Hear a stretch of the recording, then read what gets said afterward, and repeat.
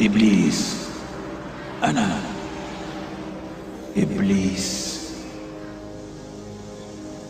سيد المطرودين، المخذول الذليل.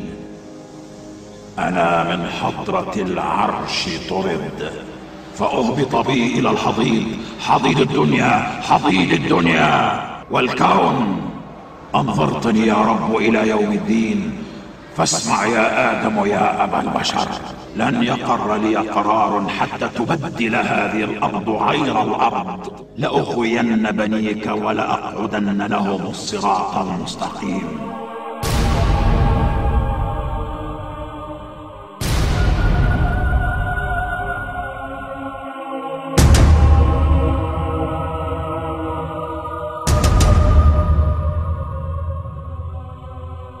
والآن جاء دور القبضة المباركة من أثر الملك الكريم. سأصنع شيئا ليس له مثيل في الدنيا بأسرها. أخيرا أصبح لنا إله نسمعه ونراه. ذهب موسى يبحث عن ربه بينما الرب هنا بيننا. What the human race is suffering from is mass hypnosis. We are being hypnotized. Newsreaders, politicians, teachers, lecturers. They control everything you read, everything you hear, and everything you see. The greatest hypnotist on planet Earth is a oblong box in the corner of the room. It is constantly telling us what to believe is real.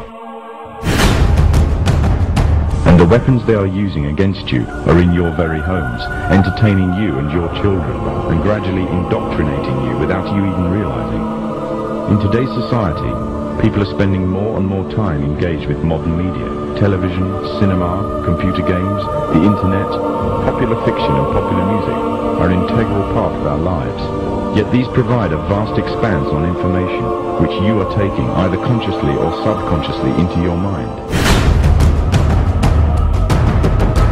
The methods they use vary, but the goal is the same: to impose their beliefs, their ideology and their objectives on you in such a way that you begin to think of them as your own. And it is from the shadows that they have created a new political order, a new economic order, and more sinister, a new religious order.